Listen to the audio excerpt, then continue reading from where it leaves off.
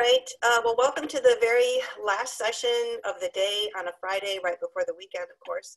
So I'm glad there's so many people still with us. And it's 4:25, so let's get started. For all the speakers, I'll let you know when you have 5 minutes left for your time. And then I'll also give you a 1-minute warning too, so you could wrap up. So our first speaker is Pragya Nayak, and I hope I still said your name correctly. And she's from Hitachi Vantara Federal. Thank you, Wendy. Thank you, Mike. Hello, everyone. This is Pragya here from Chief Data Scientist with Hitachi Vantara Federal. It's been an awesome day with so many interesting data science and statistical programming use cases. It's amazing. One thing is when I start working with my any example or problem involving data science, the first question that pops is what all are the data that is available and what is not available. So that becomes important. And a data catalog helps me in that pursuit. Next slide, please. So this is just a brief introduction, or rather a lot of text there, but I'll just make it quick. I got introduced to machine learning and statistics as part of my PhD program at George Mason University, and it involved applying machine learning to estimate the distances of galaxies. And from then on, it's been a awesome journey in my data science space. Next slide, please.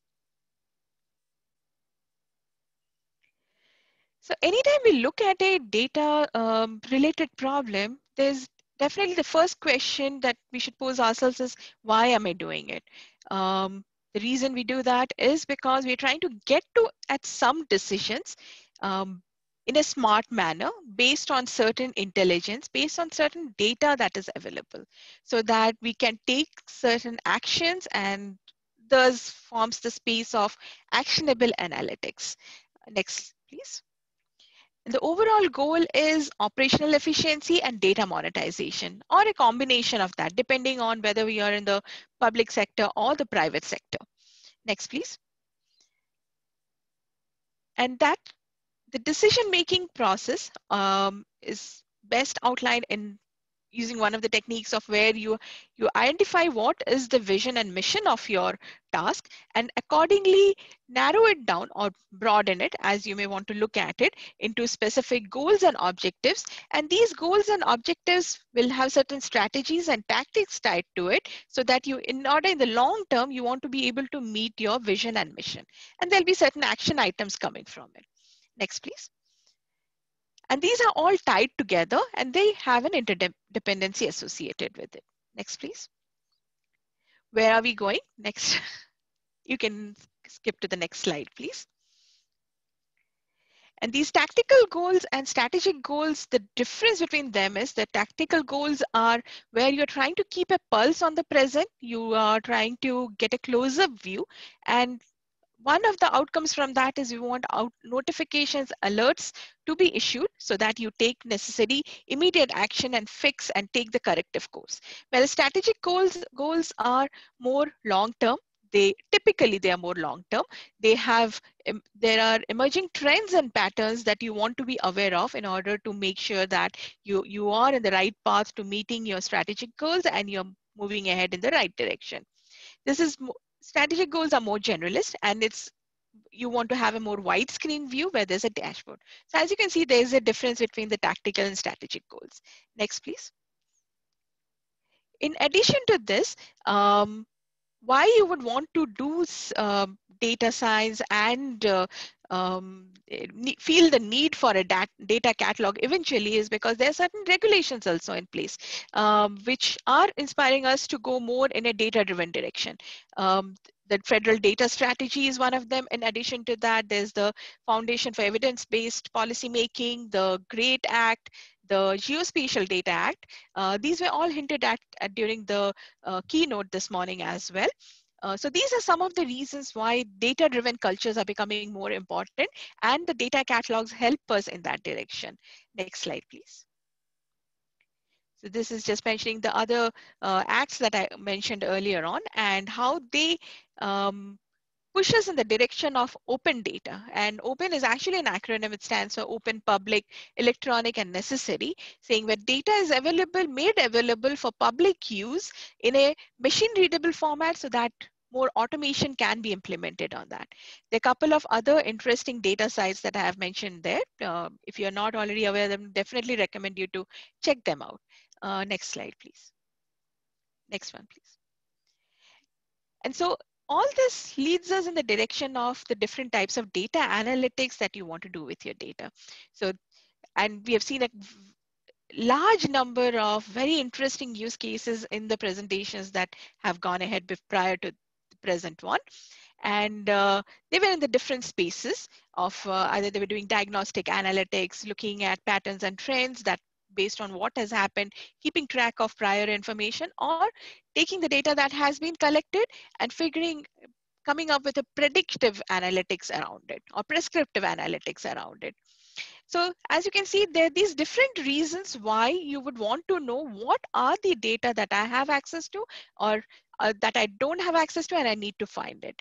And even going deeper into the data itself. Next, please. So this leads to a data ops methodology, which is a culture in which the three main trifecta of people, process, and technology are stressed on. There is a interdependency between these three things so that any data operations that are happening is and that is repeatable, is being automated, as well as there is a continuous improvement in the whole data life cycle so that anytime there is new data, it is affecting the different applications downstream which depend on this data that is being happening in a continuous manner. Whereas if there is any opportunity for improvement, that's also being taken into account. And all these in turn enable AI and ML applications. So one of the components of the data ops methodology is the data catalog. Next slide, please. So enterprises do struggle to get value from their data, as we have come to realize. Finding the right data is hard. Then governing and securing sensitive data is hard because if that is difficult, that's the reason often the data is locked down. It's like, no, we don't want to release it to anyone. But if there is an effective mechanism by which your data can be selectively made available, so that based on whoever has an actual need for the data, you're granting access to them. And based on if I need it, I should be able to request access to the data. So the mechanism around that, that's another thing which a data catalog can make possible.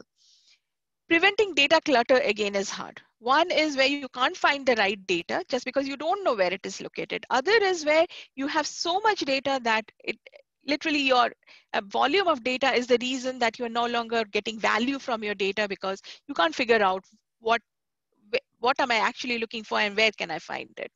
Next slide, please. So analysts typically spend 62% of their time looking for data, which is sad because they could spend that much amount of time on focusing on solving the problem rather than looking for data. Next slide, please.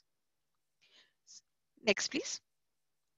So we can see that there is an operational gap that happens between the language which is used by the technical team versus the business users and the data stewards. So in technical terms, it could be saying that it's a database table. What is the connection to the database? Which table has it? Which particular column in the database has it? Whereas as a business user, I'm more interested in knowing what is my invoice number. I don't want to be struggling with figuring out where is the database actually connected, finding out the driver for it, and then connecting and formulating my query for it. How can that be made more simpler? And similarly, data stewards who deal with the data governance part of the data framework, they have a different need from this whole, from all the data that is available in your organization. So the operational gap is what makes it more manual, error prone, and not tenable beyond certain critical data elements. Next slide, please. So the advantages that a data catalog and that to a AI-driven enterprise data catalog provides us, the data can be automatically tagged with business terms based on what the system has seen prior, it can use that to learn and recommend for future data items that it sees. You throw a new table at it, it should be able to look at the different columns of the data at it, and based on what it has seen in the past, it should be able to give you a recommendation. And this recommendation should not necessarily be restricted to by the name of the column, but based on various other characteristics.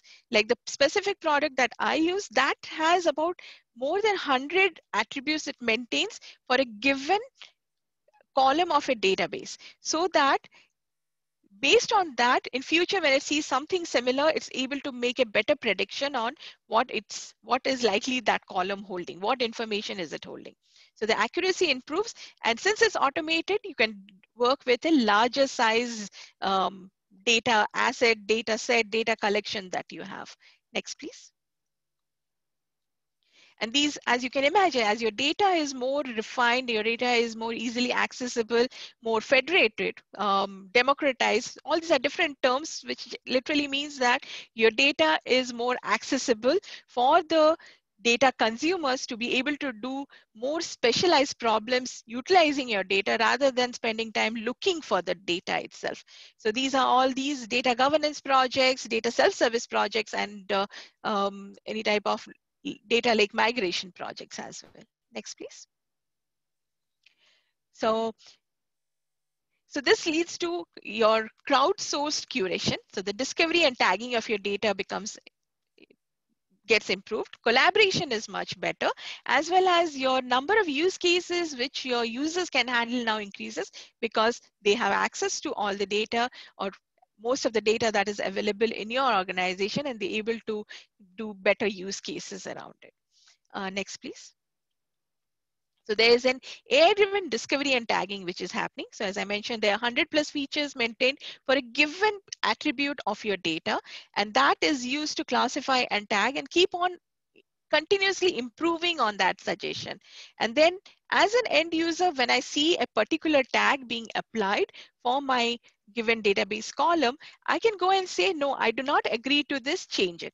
So this is one type of information or feedback which is getting back to the AI engine, and it uses that to improve the prediction in the newer columns it sees in future.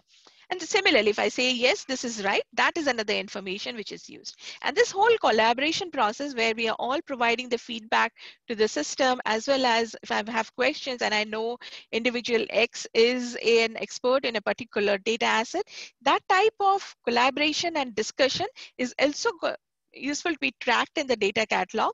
So that's another type of information which is useful. Next, please.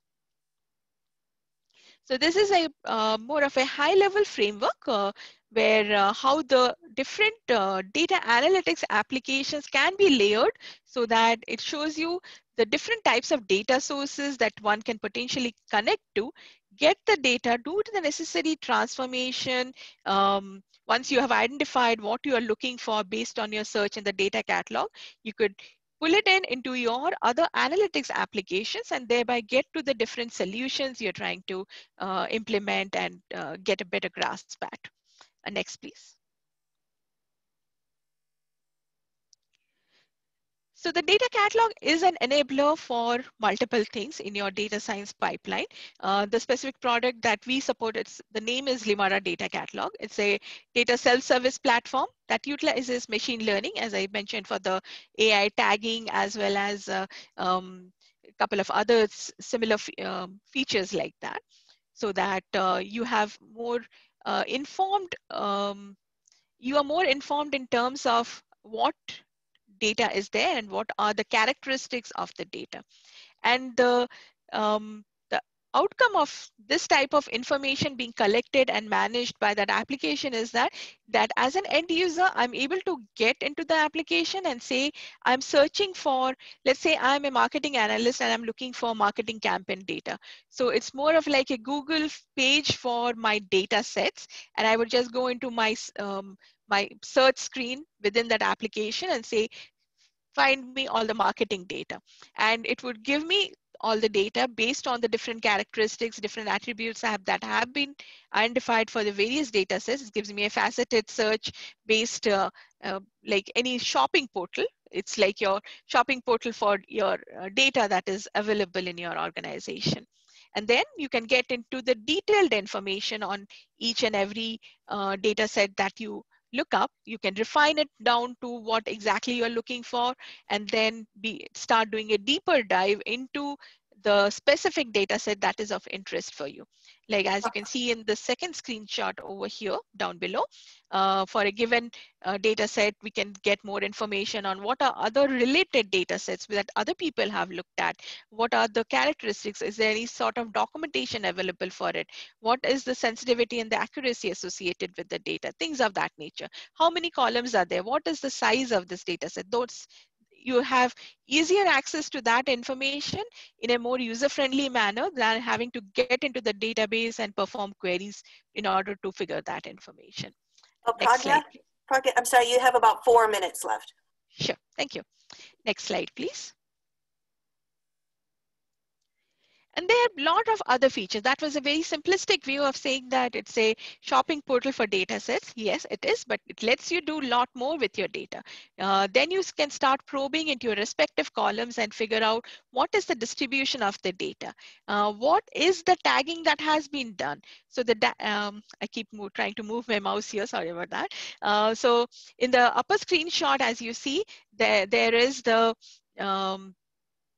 there's the pink colored items. Those are the tags, and there's certain other colored items as well. So there's a distinction between the different coloring and this format which has been used for them just to represent the different categories of tagging. One is where it's based on certain basic type of tagging, like saying it's a day attribute, or is it date attribute, or is it a social security number attribute, things of that nature.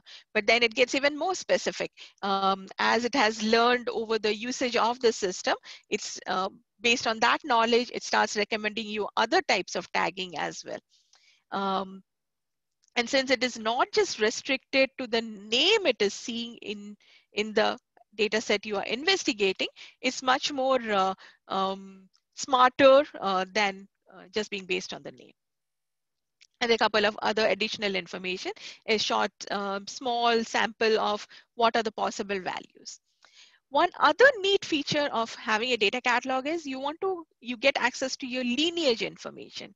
And what lineage means is where am as a data set, where am I getting all the different attributes that are part of me, as well as who else am I contributing to? Where is information being used from my different columns and being reused in certain other data sets? So that type of flow of information from one data set to the other, that is visible to you via your lineage information.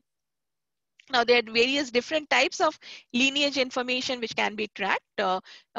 What this product does is tries to figure it out based on how the data was formulated, and that's the information which is shown to you in this in kind of a graphical format in the screenshot below. Then there is sensitive data discovery. You can tag your data as sensitive, which is one of a prime need in most of our federal government work experiences, and role-based access control. So you can determine your groups of users who should have access to a certain subset of data sets versus another group of users who need to have access to another set of subsets. So those type of role-based access control is also one of the features. Next slide, please. You just have 1 minute left. Thank you. Next slide, please. So as you can see, a data catalog helps you move from, lets you get more, you're trying to solve data problems and you want to find the data that will help you address your problem, and then you can focus on your problem. So the data catalog in turn enables you, and it in turn uses machine learning to do a better job at automating the whole data exploration and the data curation process. This is my contact information. Please feel free to reach out to me. I would love to have any type of data discussions with you anytime. Thank you so much, and have a great conference. Thank you so much, Pragya. I appreciate that. And let's see, our next speaker, I guess if you have any questions for Pragya, you could ask in the chat. We don't have time to answer them right now. But our next speaker is Tom Miano from RTI International. And Tom, I don't know if you heard, but I'll give you a 5-minute warning and a 1-minute warning. Okay, thank you. Can you hear me all right? Yes. Okay. All right, I'm gonna share my screen here. And do you mind confirming that you can see my PowerPoint slides here? I can see them, yes. Okay, great, thanks. So hi, I'm Tom Miano from RTI International. I'm a data scientist there. And today I'm gonna be presenting a project called Automated Revenue Prediction Modeling.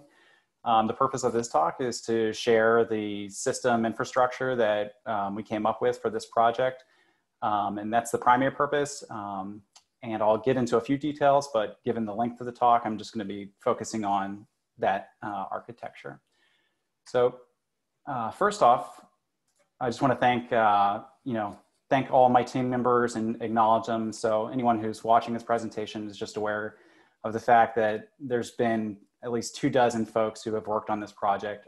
So it's really taken a lot of effort and a strong collaboration between our finance subject matter experts, developers in our IT department, and data scientists at RTI International. And that's how we were able to build something successful. And there's no way we could do it otherwise. So just to lay out the agenda here, first I'll describe the problem definition, then I will describe the solution that we came up with. Then I'll very briefly describe the machine learning layers that gave rise to that solution. Then I will go into the system flow. I'll talk about the data integration piece, the method for development to deployment, our automated training, and then a summary of all the resources that went into building out that infrastructure. Then finally, I'll end with just a few conclusions about the system architecture and some things learned along the way. So first off, why did we decide to build a revenue prediction modeling system? Well, annually, our financial analysts create budgets for the upcoming 3 fiscal years. The first fiscal year budget that they create is very regulated and detailed. And the second and third fiscal year budgets that they create are less detailed and they're more high-level assessments. And there are some limitations with this. First off, it's time consuming. It takes about 3 months to build these budgets.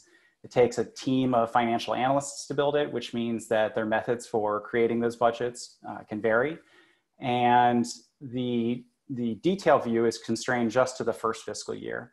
And then finally, it's expert knowledge driven. So the methodology for creating these budgets is really, it's reserved to those financial analysts, which is also a strength because they're the experts in this space. But what we wanted to do was to take that and try and automate a big piece of that. So our goal was to use historical and current project financial data to create an automated system that forecasts some of our most important financial metrics like revenue over the next several years. So some key features of this would include automated daily updates, forecast models created using machine learning, multi-year forecasts, a user-friendly interface and reports. And the benefits of this would be a longer perspective, a longer financial perspective.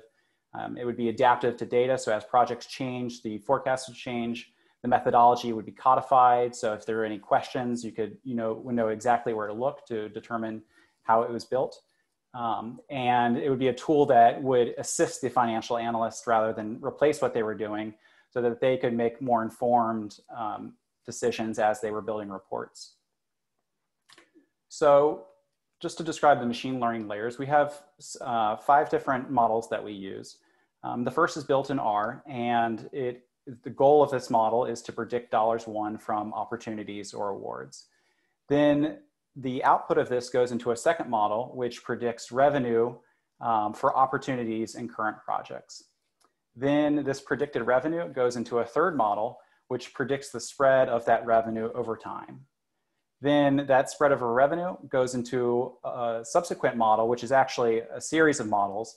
And this predicts the project income and spreads that over time. Then finally, we have a fifth model, which is not a true machine learning model. It's more of a weighted average, set of weighted averages. But it estimates missing future opportunities, and it also spreads those over time. So to then get into the system here, first let's start with the data. So we have a couple different databases that we draw from. The first is our project accounting database. We also have our opportunity tracking database. So again, these are projects that we're considering trying to get and going after. We take these two databases and we merge them into a data warehouse, and then begins a series of pieces that are all built in Azure. So first we have we use the Azure Data Factory to schedule pools of that data into a data lake. And then that data lake, the data in the data lake goes into what's called Azure Blob Storage. And Azure Blob Storage is really the entry point for everything else in the system. It's the entry point for the developers to do their work, and it's the entry point for the system when it's reading files and processing those files to read from. So then once we get once we have the data set up, developers are able to pull this data in and to start writing pre-processing scripts, training their models, and writing the evaluation scripts and the scoring scripts. We take all that code that gets written locally and we push that up into a feature branch. The feature branch is the primary location where if a developer is writing something new, that's either a feature or a bug fix, it goes into a feature branch. Then once the feature branch is complete, someone reviews it, and once that gets approved, that goes into a pull request, which goes into a pull request to go into our development branch. The development branch is the primary branch that things go through. And once a merge into the development branch is complete, it triggers what's called a build. And in Azure, builds are in a resource called Azure Pipelines. In the build step, this is where tests against the code get executed as part of the CI/CD process to make sure that we didn't accidentally introduce any new bugs and that the code is still robust with the new changes that we have. Once it goes through this build process, all of our code is wrapped up in Docker containers. So the Docker files that are in our repositories are the instructions for building Docker images that are built in this build step. Once the build step has completed, it writes those Docker images into a container registry, which holds those images that have been successfully built. And the container registry where those are written have a set that are written for our development branch. Once the build is complete, that kicks off the next pipeline step, which is a release step. The release step runs the image that just got built and proves that the container runs as expected. As it does that, it's also reading data from Azure Blob Storage. Again, we have a separate development section for the data that is being read in the development context. Once the run is complete and successful, then it updates a script that is on our VM that is responsible for running the containers every day.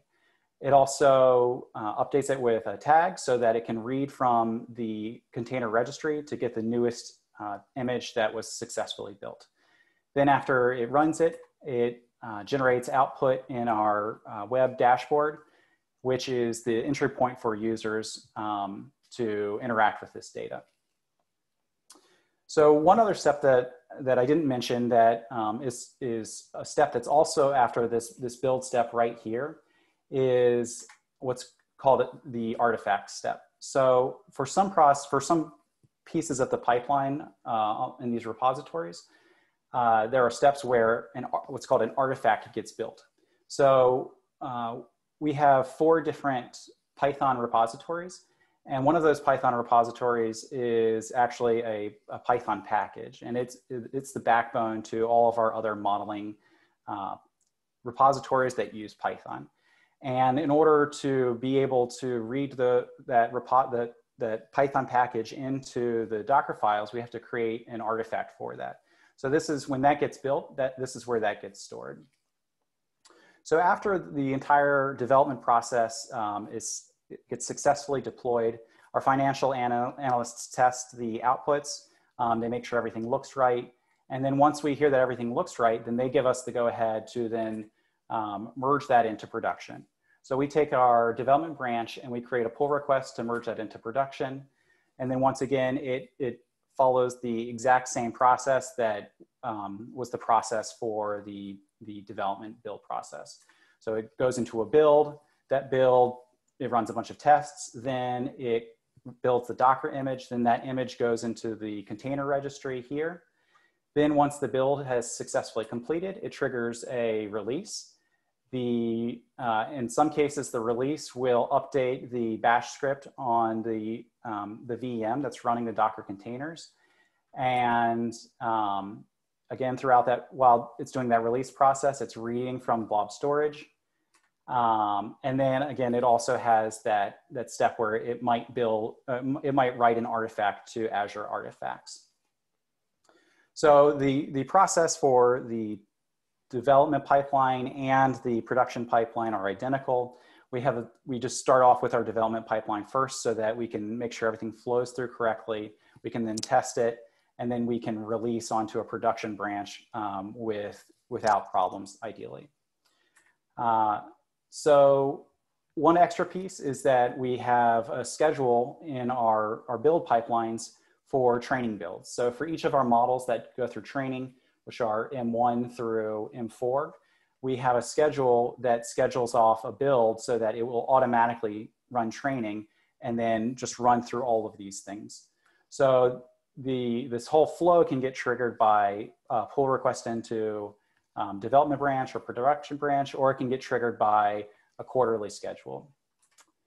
And then again, finally, our financial users or our business decision makers who are using this tool, their entry point is a website. So they see the production website, and they have access to a dashboard with all sorts of financial metrics that have been forecasted over the next several years.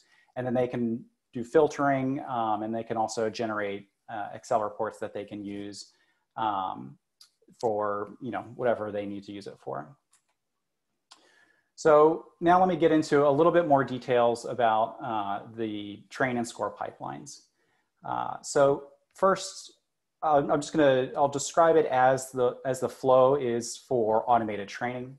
So to begin automated training, we have a build pipeline that creates the train container. So this is triggered by a development into the production or merge branches. And when it gets triggered, it launches a Docker build. So during that process, it's building the Docker container or Docker image. And then once that is complete, it sends that image to the container registry. Once that's successfully complete, that then triggers another build, which is the automated training build. So in the automated train build, that launches the actual Docker container that just got created. And now it actually runs the training. The training includes pre-processing the data, training the models, and then evaluating the models. Once this is complete, it then writes the model artifacts, which can include any intermediate pre-processing data or other artifact data or the models themselves and evaluation to Azure Blob Storage, which we treat as a model registry. Then it takes the timestamp for that entire process, along with other statuses, like whether or not the job was successful, whether or not the evaluation was successful based on different evaluation criteria. And then it will send that to another build, which is then what we call the automated training publish pointer. The publish pointer, its goal is to basically just log the timestamp for that process for a given model. And then it also logs the status variables that we just mentioned. So like whether or not the job was successful. And this is how we keep track of which model to use at score time after a train process. So once the train publish pointer has been published, then this kicks off a score container, a build to do a score container. It creates the Docker container that's used at scoring or at inference time. And then once again, once that gets completed, it goes to a container registry and it kicks off a release process where it runs the container. If it makes sure it works correctly. If it works correctly, then it updates a bash script on the VM. And then that is what's used on a daily basis until the whole process gets kicked off again.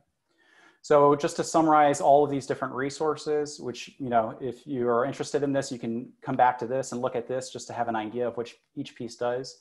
We use Azure repos for holding all of our code. So that includes data processing, modeling, tests, pipeline configurations, and Docker files.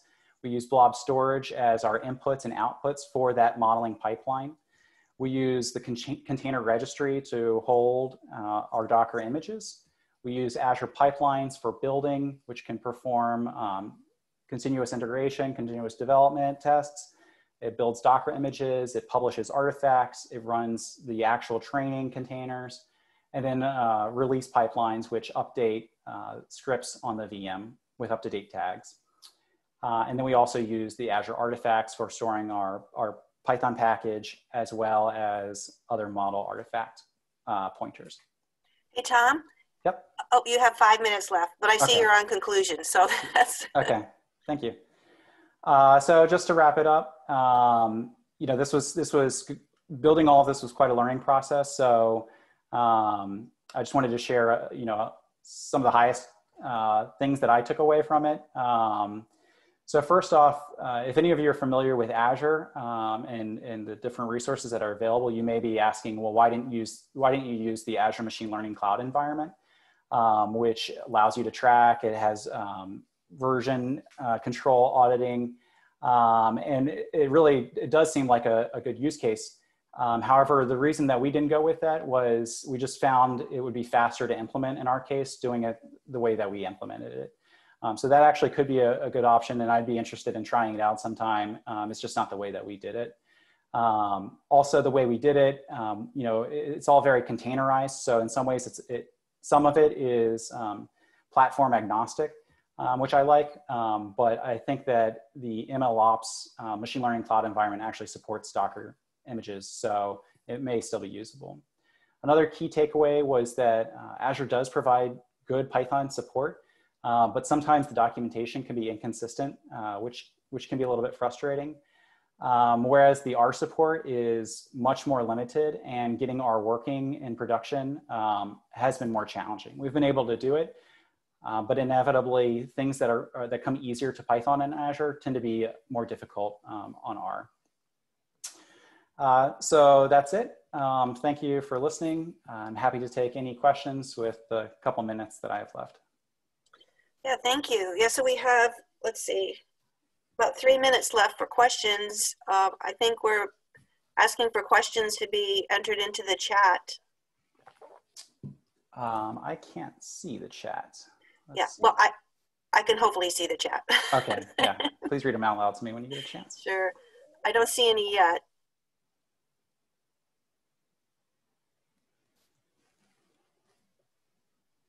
Although I guess I'll have, since nobody's asking a question, I'll ask one. Mm-hmm. Can you say a little bit more about R in production in terms of, I don't know, recommendations or best practices? I'm not as experienced with R in production, so I can just say what we've done. Again, we containerize everything using Docker. There are other, tools you can use for containerization, but we find it works well. And so we have our R scripts, and again, what's actually being run is that container. What this does is it allows us to have a bit more control over that R environment. And that's actually true for Python and any other language that you're running in a container as well. One of the things that we've done, I believe, is one of the issues we had was reconciling version changes for libraries in R. So, let's say we build this thing and then in a couple of years, one of the libraries changes, which affects different dependencies. That's one piece that we had to deal with.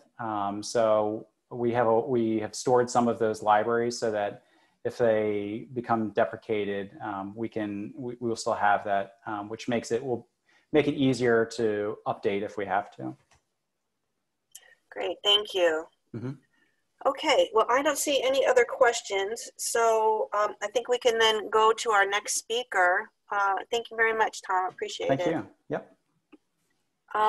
Okay, so our next speaker is Keegan Rice from Newark at the University of Chicago. Hi, everybody. Can you hear me, see me, and see my slides, my titles? Yes, all of the above. Perfect. Okay. Thank you so much for having me. I'm really happy to be here. So I'm from Newark at the University of Chicago, and I'm going to talk a little bit about computational reproducibility and focus on R. And actually, Tom just gave almost the most perfect segue possible because I'm going to be talking about package changes over time and package libraries and all that fun stuff. So thank you for that wonderful transition. So for those of you who aren't familiar, Newark at the University of Chicago is an objective and nonpartisan research institution that delivers reliable data and rigorous analysis to guide critical programmatic business and policy decisions. So I'm actually relatively new to Newark. This work was partially funded by the Center for Statistics and Applications in Forensic Evidence, also known as CSAFE. And it was advised by my graduate advisors, Dr. Heike Hoffman and Dr. Ulrike Genschel. So this is part of my graduate research. I just finished and then joined Newark. So just a little bit of background. So when we think about data analysis pipelines, a lot of times we're thinking about a modularized linear pipeline of sequential decisions, right? So we have some data, some input, and we have a series of decisions or actions that are being applied to that data. So a lot of those actions or those decisions that we're applying to data are utilize underlying code. So we might have some input, we might go through some data processing steps and data wrangling, all that kind of stuff. We might have some feature creation or variable selection or transformation, all these types of things. We might have some statistical modeling or apply a machine learning algorithm of some type, and we have a quantitative output, right? So this is a really general overview of what a data analysis process might look like. So the question for computational reproducibility is, can that pipeline and the results at the end be reproduced? So we're going to talk a little bit about what computational reproducibility is in general. So there's sort of two big facets I like to think about and talk about. So the first is literate programming and reporting. And what that is the idea of self-contained documents that contain the code that are generating the results and figures inside the output, right? So this really gets to the transparency of the methodology. If there's a paper published or we're publishing some results from something, this would help us be really transparent about what exactly we're doing, what actions were applied to our data, and how we generated our figures and results and tables. Then the other side of things is the numerical reproducibility of results. So this really gets at the code used to generate our results and whether we can reproduce our results across users and machines or over time. So this, you're gonna see in a minute, we're gonna talk a lot about our package changes over time. So this part focuses on the consistency of the methodology. So literate programming, things like R Markdown and knitr and all that kind of stuff really get at the transparency. And then now we want to think about the consistency. So can we reproduce this over time? So we can think about this little pipeline setup we have here. If something in our code that we're applying changes, maybe in step 1 or step 2 or anywhere, how does that affect what our output is going to be? So I'm assuming most people are familiar with R, but just to really quickly touch base on this, the R language model, which is very similar to the Python language model, has a sort of base structure that gives data structures, object manipulation, and function syntax, and kind of defines those things, and includes a few packages that have been really added over time as they've been sort of accepted as like really part of base R. And then a lot of what we're using is user developed packages on top of that. Now, this is a lot of data science and data analysis capabilities, and they're subject to change over time because they are user developed. So for versioning of those packages, there is CRAN, the Comprehensive R Archive Network, which does have some review process, and that gives us a little bit of static views of a package over time. But The one thing about it is that users must install and update packages themselves. So this means that versions could be different and most likely are different between users and across machines, or over time things will change. So what does that mean for reproducing analyses in R? So it means that a lot of us will get headaches trying to reproduce analyses in R. So I'm going to talk a little bit about some existing approaches that exist to help with computational reproducibility in R, and then talk about what we've done to kind of come up with our own solution. So there's some package versioning packages that are really interesting. So there's one, Tom, this might be useful for you and your team, Checkpoint, which stores versions of the crayon mirror from every single day. And you can essentially insert a checkpoint into your R scripts. And if you've got the checkpoint package installed, you can insert a checkpoint that's, use packages at this date, and then anyone who runs that script, it will use the packages that date. I have not used this to a large extent, so I'm not sure about the functionality, but it is something that it provides a really interesting approach to computational reproducibility. Then RStudio has put out a couple of approaches as well, the first being PackRat, which sort of creates a private package library at the R project level. So this is if you have an R project going, you can create a private package library specific to that project. And then their newer approach to this is RN for Renv. I don't know how to pronounce this one. Somebody correct me if they know the correct way. And from what I understand, it's meant to be a more robust replacement for PackRat. I know PackRat had some issues in terms of usability and functionality. And so this is similar to Checkpoint, that it sort of stores a package snapshot that can be restored if packages are updated and that there's then an issue, you can restore a previous snapshot. There are some other really interesting packages, such as PackageNet, that one lets you visualize the network of package dependencies and also a network of function dependencies inside a package. And then Drake, which was developed as part of our OpenSci, primarily by Will Landau.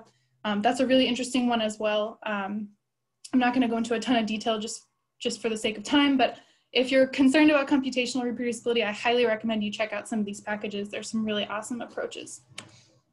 So the one thing is that a lot of these approaches, save for Drake, emphasize static reproducibility. So the goal is sort of to capture a package version at a static point in time and say, we're going to use this version. We're always going to use this version. This is what it looks like. Our code works when we have this version. So what we have focused on is adaptive reproducibility.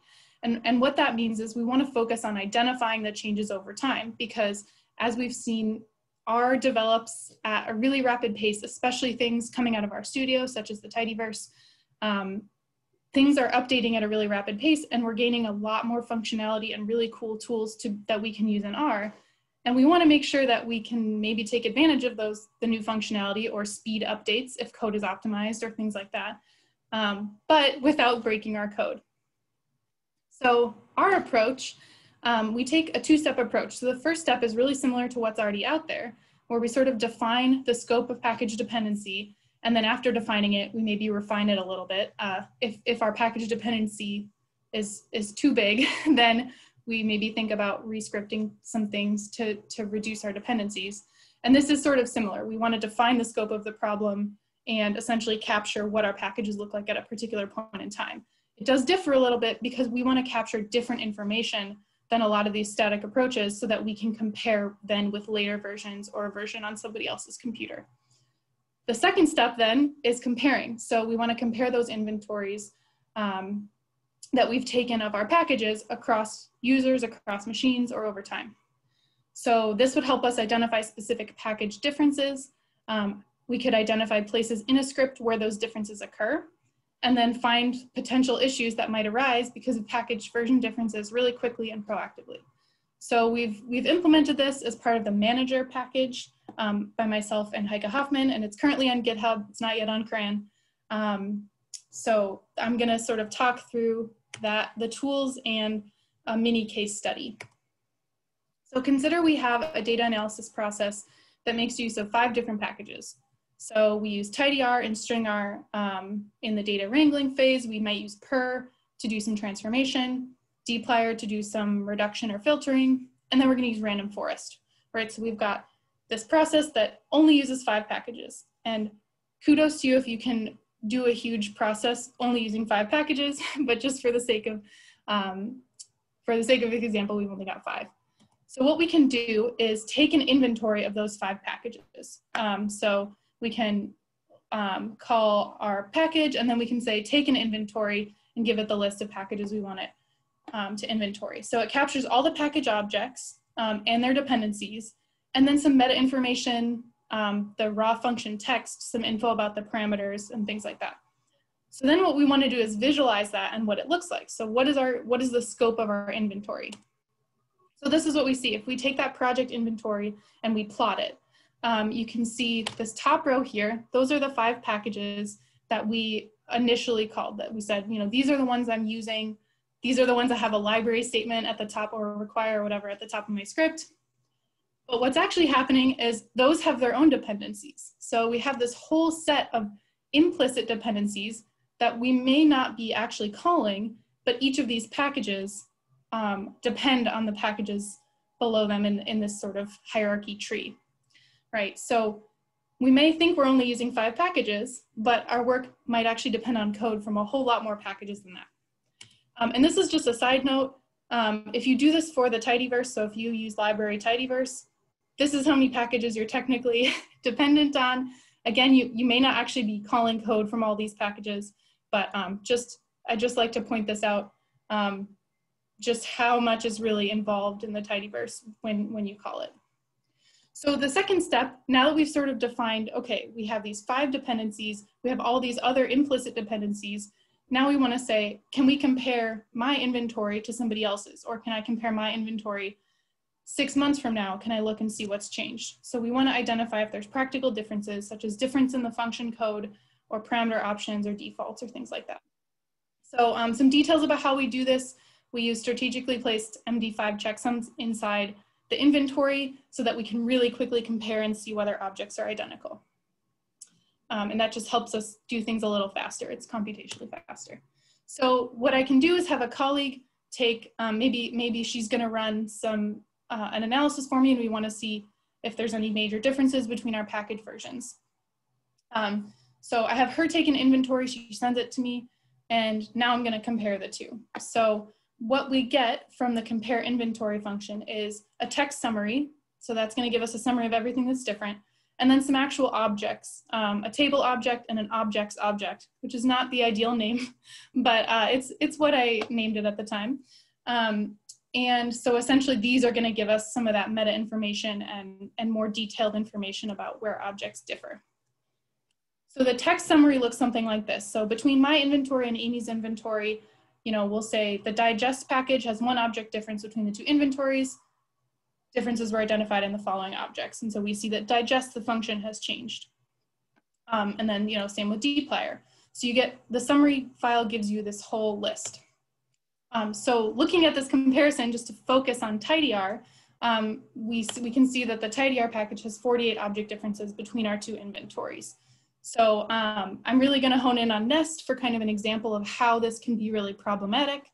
But there's a bunch of functions that some aspect of the function has changed. It doesn't mean anything drastic has necessarily changed, but we want to be able to investigate that. So we're going to take a look at nest. So let's say I have version 0.8.3 of nest, and my colleague has version 1.0.0 of nest, which is the actual scenario when I ran these 2 inventories. So let's say we take the chick weight data and we nest it by diet. What we're going to get in version 0.8.3 is diet with the column named diet. We're going to get the factor, and then we're going to get a nested data frame. Now in version 1.0.0, the syntax of the function has changed. So you're going to get ... 1 for your name for that column. Now anything that comes after this in your script that relies on the column name is going to be impacted, right? And so there are warning messages. There's a warning message in the code, and there is a version, particularly for Nest, that's called Nest Legacy that you can use that is still the same as the old version. But if you are rerunning a script or someone's rerunning an analysis, what's going to happen and I know from experience, is you're going to run something and you might get something that's completely different in your plots and your tables and your charts and all things like that. And I do want to note that these two versions were released only 6 months apart. So this actually goes back to some of the things Scott was talking about at the in his keynote this morning. Differences across people of package versions and libraries and all that stuff can be really frustrating because things can break in a really short amount of time.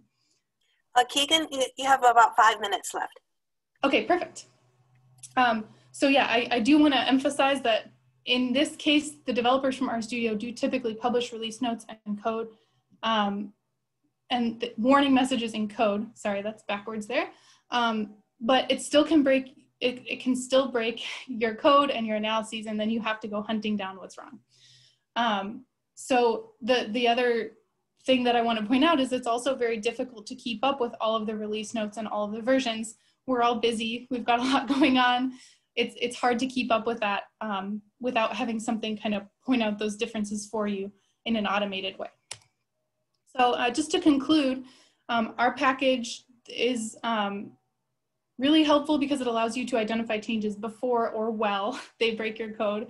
And it can help with changes to packages over time, or you can compare inventories, across users and machines. For example, I was doing some work on my personal machine and then some work on like a more production server, and there were different versions, right? So I wanted to make sure I was going to get the same results regardless of where I ran the script.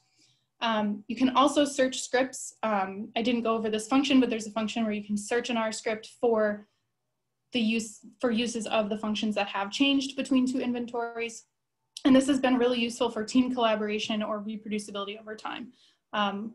My research team in graduate school that I was a part of, that we found this really useful for team collaboration because we were a lot of people contributing to package development and code development, and changes were sort of really rampant across machines and users.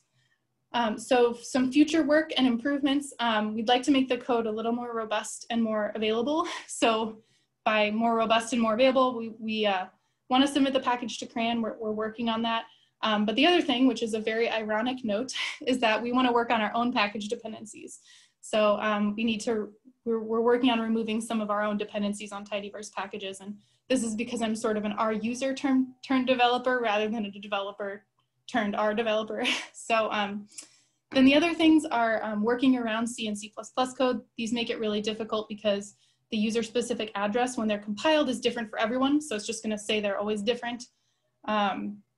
And we want to add some interactivity and additional features to the package. So I will just warn, it's definitely still sort of in the baby phases, but we think the functionality that's there is really useful and has potential to be to grow a lot and provide a lot of really useful functionality for maintaining computational reproducibility.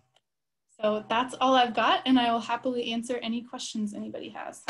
Thank you, Keegan. I think we have time for at least one question, and you have several of them in the chat. So maybe you could, if you can get to the chat after your talk, answer some of them. But I'll go to the first one.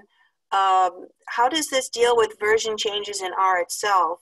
With the default changes in handling of factors, would it handle the default changes in handling factors that happen in R version 4, for example? That's a fantastic question. And that's actually one of the things that, yeah, we've sort of, a lot of package changes have been sort of broken. The tidyverse and sort of production packages that are coming out of places like RStudio can keep up with changes in R because it's all they do all the time. That's their whole job, their whole thing is developing these packages. It's really hard for a lot of other package developers to keep up with these changes. So I'm not sure specifically about whether this would identify the changes in RStudio versions or R versions, but it does capture that information, what version R is and kind of a lot of that additional information. So it would tell you if you have a different version of R, yeah. Great, thank you. So I think we have 1 minute left. Somebody asked about PackRat. Does PackRat from RStudio handle some of these problems? So PackRat would help if you want to sort of keep a library, define a library and keep it essentially stored. And then, you know, when you reopen that R project, it's going to be the same library. But it doesn't really, it's not, there were some issues that we found with when you want to update a package or update R. We found it to be a little bit difficult to use PackRed. Great, thank you. Thank you so much. I think we're out of time. So we'll go to our last speaker, but there are some other questions in the chat if you could get to them. So our last speaker is Frank Font from FINRA. And Frank, I'm not sure what FINRA stands for, so hopefully you'll tell us. Absolutely. I'm here with two of my colleagues from the Financial Industry Regulatory Authority. And I'm going to do my best to get the presentation running here. There we go. All right. Fantastic. All right. Thank you, Wendy, for the introduction. I'm here with David Llanos and Yan Cheng, and we're excited to share with you our adventure of implementing a flexible R-based machine learning solution into production at the Financial Industry Regulatory Authority. By the way, very fun place to work with smart people doing really cool things with a good mission, which is about keeping the markets fair. Now, before we dive into the solution, I want to give just a real brief background on the application that motivated us to go down this road. It's called Context Engine, and its purpose is to serve up meaningful smart links to the staff. There are over 3,000 employees. Yes, sir. Oh, I'm sorry. Are you sharing your slides or? You know, I thought I was. Thank you so much, Mike. Thank you. Let's fix that. You missed all the cool slides, by the way. Now there's nothing cool.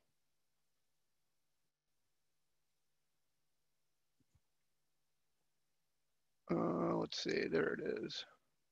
I use Zoom every day like everybody else, and of course, it's still a challenge to find the right screen to share. I think I found it. There we go. Share. Alrighty.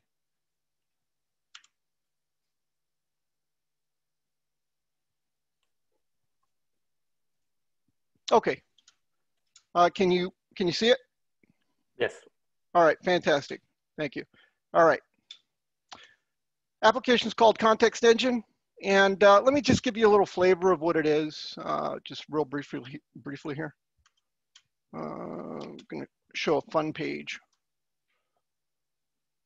All right. So the application has a curated inventory of both internal and external applications that are meaningful to the analysts within the organization in the course of them doing their work. The context engine makes sense of what they're doing when they request links. It goes through its inventory and ranks potential deep links to other applications for them to click on so that they don't have to rekey information or give a lot of thought to what other application to go to, or even new staff that may not have the institutional knowledge that their colleagues have. From day one, they click a little icon and boom, they get a list of clickable links that are relevant to the activities that they're doing. So it helps them discover. So part of that whole experience is not only classical algorithms behind the scenes, but also machine learning models that we are going to explain to you how we approached here. First, I'm going to share the problem statement, then we're going to go into the technology a bit, and hopefully we'll have some time for a little bit of question and answer at the end. So a little bit about the problem statement.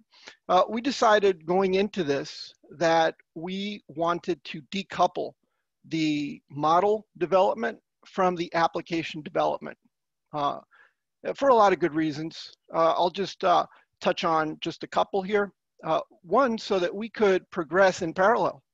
Once we agreed on some basic parameters, we could just start development of the models while development of the application was underway. Another reason to decouple it is to enable refinement and improvement of either the model or the application independent of one another. As long as the contract between them is unaffected, everything's great. We also set out to have a solution that allowed us to deploy more than one model at a time and have them all running in our various environments. We've got a development environment, we've got a QA environment, we've got a production environment. In fact, we've got a few more environments than just those. And we didn't want to be restricted to having the environments share a version of a model. We wanted to be able to iterate the versions and to simply point to the model we were interested in by updating a configuration entry rather than deploying code. The key technology that we decided to employ here are R, Plumber for infrastructure, and then Git and JSON.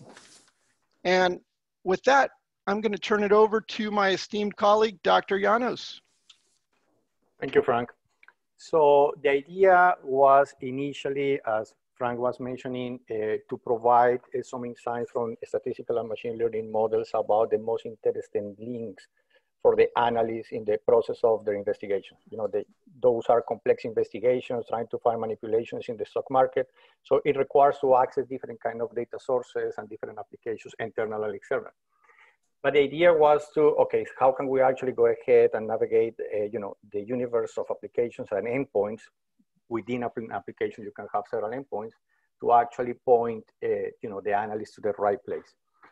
So the idea was for us to start with simple, you know, statistical and machine learning models and see how far we can go there, how satisfactory the result could be for the users. And the initial approach here was to use the Caret package for a couple of reasons. One is because the possibility of combining multiple algorithms.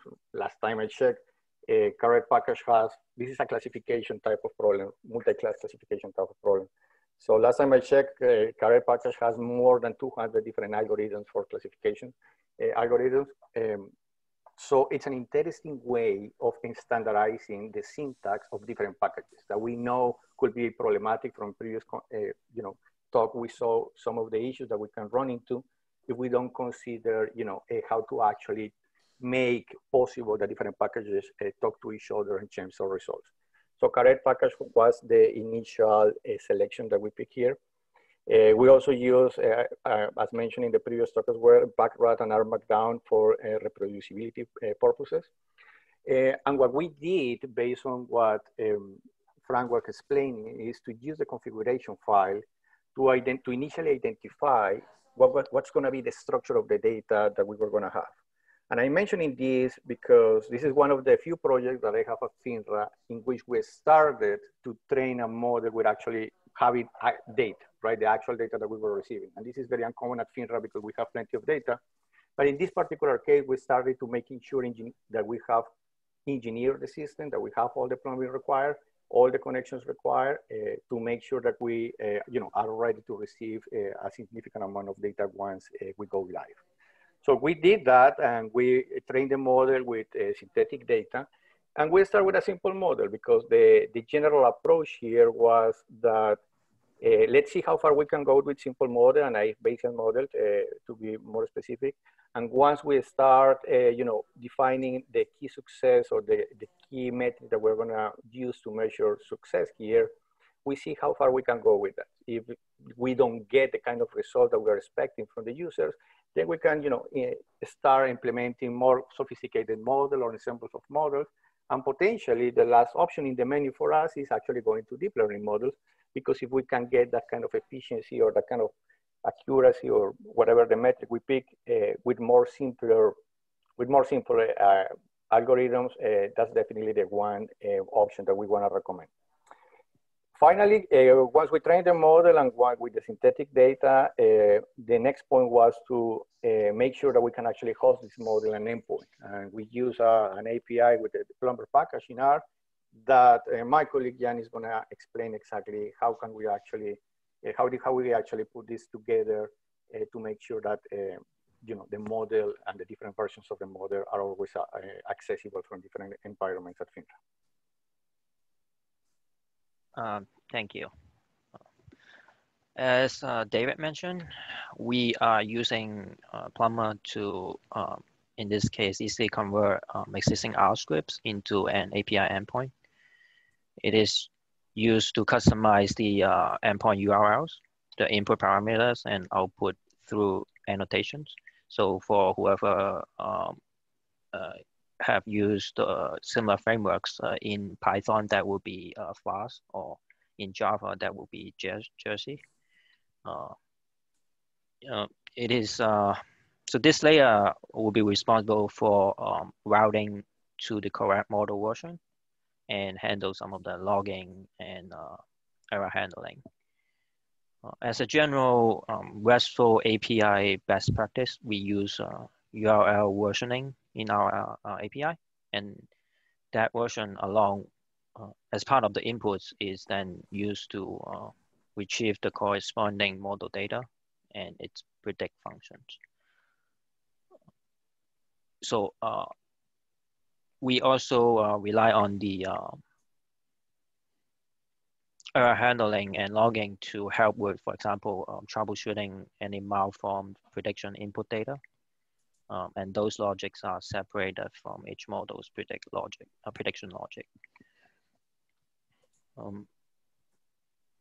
We also use PetRack as a dependency management system. For those who may not be familiar, it's similar to Maven for Java or NPM for Node.js. It helps with making sure our projects are portable across different platforms. Like among developers, there may be people using Windows versus Mac, and across local development machines and remote deploy servers. Like we use Windows, and then when we deploy to a Linux server, it may behave differently. So PetRack helps avoid those type of issues.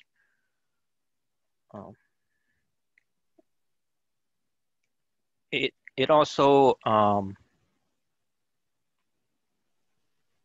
helps with isolating dependencies from a project from others by giving its own private package libraries separated from the shared R library.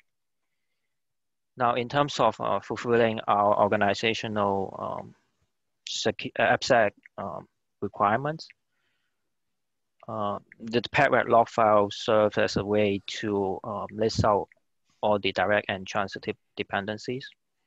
This file is then used for Black Duck Sense, which is basically a software composition analysis system to identify any vulnerable open source packages. In addition to that, our standard Docker/ECS setup is used to fulfill other container level AppSec requirements, and also sharing hardware resources with other components. So therefore taking full advantage of our cloud infrastructure. Finally, comparing our setup with typical Python Flask setup. As someone with more of a developer background, my understanding is that data scientists coming from a statistical background generally prefer R for modeling and visualization capability, while Python is more a general purpose language, which has easier to understand syntax for programmers, and also more production ready frameworks for web services similar to this. And knowing that R is a single threaded language, which means that it may not be the best choice for highly concurrent workload. Our solution actually can potentially leverage our scaling to multiple Docker containers in our case to handle this workload issue. And now Frank is going to explain to you more about the version control portion of our project. Great. Thank you very much, Jan and David. Before I get into that, let me share with you another little detail about our adventure. At the very beginning, we asked David, who's our data scientist, what is the ideal tool for you to use in modeling a solution with a prediction function? And he suggested R for a lot of reasons. Don't need to get into it at this seminar because it seems like everybody here loves R. So it turns out that at FINRA, we're 100% in the cloud. We're one of the biggest consumers of AWS. It turns out that deploying R into production is not the common path. Most of the machine learning is done using other technologies, including Python and other things. So it was going to be uncharted territory for us to do this. And that's, Frank? Yes. I'm sorry, I'm going to give you the 5-minute warning. Thank you. Thank you very much, Wendy. Thanks. I'll be real brief. So, so this was an adventure, and there weren't a lot of breadcrumbs to follow, which motivated us to share the message that it can be done. These are the tools that we use to do it. And by the way, we think that there's some best practice insight that we can share with you. So with that goal in mind, let me share that. So we've got 3 pieces here. David was talking about the machine learning part. That's a separate concern. Jan was talking about the infrastructure. That's a separate concern. And then there's the application. What ties them all together is the notion that we have a version identifier, which uniquely tells every one of these components what model we're working with. That is the way the switchboard in the middle that Jan was describing, we implemented with Plumber, knows which model to activate to send the communication to. And it also gives a very formal yet flexible mechanism for David to create models and put them into our version control system. The folder names are literally just the version identifier. The application. So the application in this case is a Node.js application. That means JavaScript on the server. It's Angular on the front end, so it's JavaScript on the front end too, technically TypeScript. The application selects the model that it will use simply by updating a configuration file. That means that when David says, hey, I've got a new, better machine learning model out there, we're like, that's awesome. What's the version number?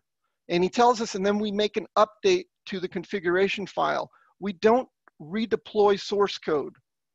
We just update a version number. Every one of our environments has the most appropriate version that is for that environment in its configuration file, and we can update that very easily. Really briefly, key things to keep in mind, which worked out very well for us in our JSON approach, is that we identify not only a version identifier, but also the type of model, and it enables us to have very different models. We just have a name for each one.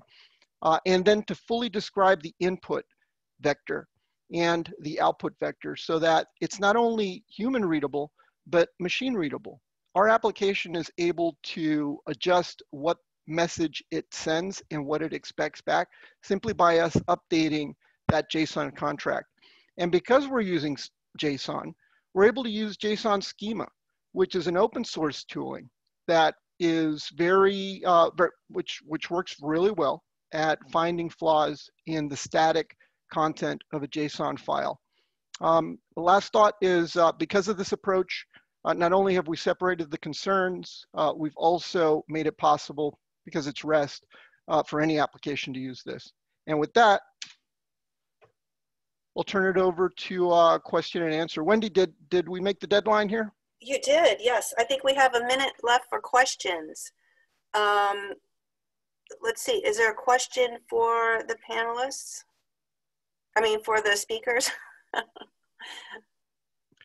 Ask us how much fun we have at FINRA. It sounds like you have a lot of fun. We do. Maybe that's what the F stands for, fun, right? It should. There's a lot of interesting work that's going on there, and there's a lot of opportunity to work with interesting people.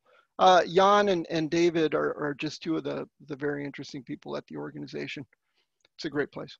Well, thank you. I'm always interested in hearing about how R is used in production. So this is some great information, and it was kind of interesting how all these 4 talks really, meshed well in terms of the subject matter. So kudos to the organizers. Yeah.